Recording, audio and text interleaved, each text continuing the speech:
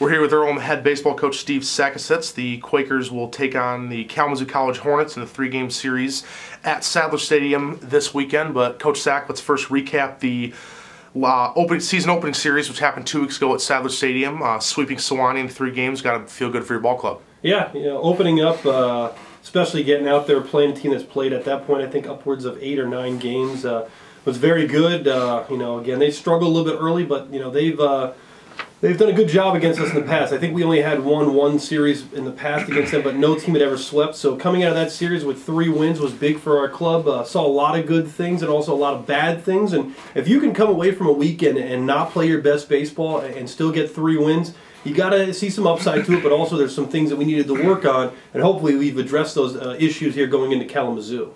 And I know 2 of the offensive players that really helped you out in that first series, Cody Krumloff and Nate Lynch, each had 5 hits, and Brandon Smalling, who had the game-winning hit in Game 2, drove in 3 runs. Talk about some of your offensive performers thus far this season. Yeah, Nate was big for us in the catalyst to start the lineup up, and Cody, as a junior right now, I think is going to come into his own offensively, so it was really good to see.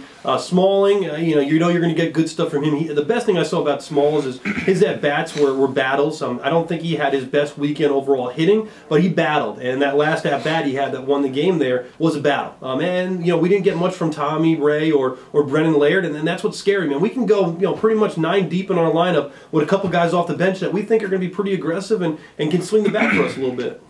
And then on the mound, junior Howie Smith got you the Game 1 victory, 7 shutout innings, 6 strikeouts.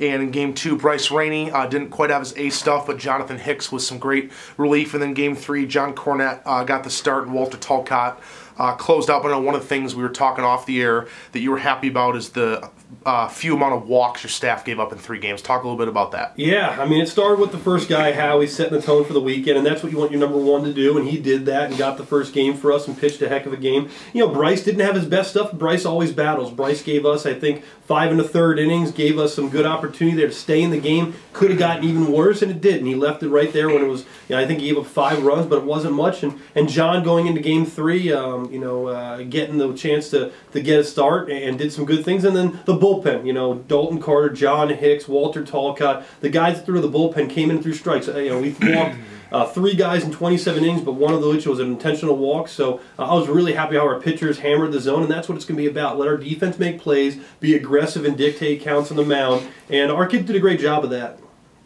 Transitioning to the Kalamazoo series here, will be again at Sadler Stadium with a single game at 2 p.m. on Saturday and a doubleheader with first pitch at noon on Sunday. Kalamazoo, kind of a similar team, Steve, kind of up and coming, maybe hasn't had the tradition-rich program similar to us here at Earlham. A couple players to watch, the Kalamazoo side, Ian Kobernick and Mitchell Vancouverring, 1 outfielder and 1 shortstop in their lineup. Then Ryan Orr, they're a pretty good one there at the number 1 pitcher. Talk a little bit about what you see from Kalamazoo. Yeah, Kalamazoo, they're always a battle. Coach Ott over there has done a great job in building those guys up and recruiting really good players to come in and play for him. And again, he was in a similar spot as what we were, a program that's high academics and hadn't had much success in the baseball field, and they're getting it there. They're seeing a lot of respect in the MIAA now. I think they're picked 3rd in the conference. Their number 1 guy, Ryan Orr, is a stud. He's a good pitcher. He's going to be aggressive against us. Threw well against us last year. Pitched the game that they actually won against us last year. And the rest of the pitchers are going to be some guys that we've seen before, some lefties out there. So we're hoping we can do some things offensively, battle in our bats, and give ourselves a chance. They're the Kubernick kid and also the shortstop are pretty good. They're going to be guys that have been in the lineup now for them for, I think this is their 3rd year coming back for them. They did lose a lot in the middle of their order, and I'm sure they've got guys that can fill those spots for them. So there's a little bit unsure on what they're going to have after a few hitters that we know of. So that'll be interesting to see, but that they're going to go out there, they can compete, they're going to play good fundamental baseball, and hopefully we can take it to them here at our place and get another series win.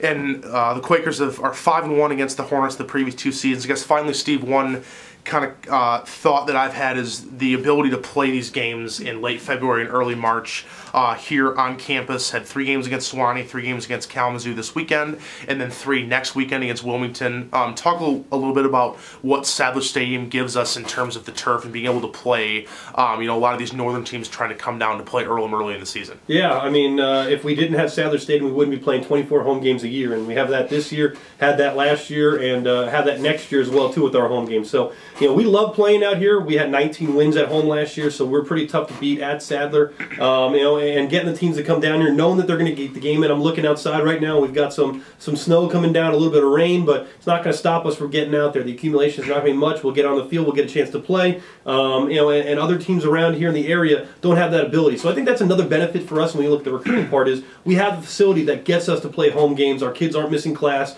and it's excitement to play out at that facility because I think it's one of the best in the country. And once again, the Quakers are going to take on Kalamazoo, a single game on Saturday at 2 p.m. at Sadler Stadium, and a doubleheader beginning at noon on Sunday. Live statistics and live video will be available for all those games. Coach Sack, best of luck this weekend. Thank you.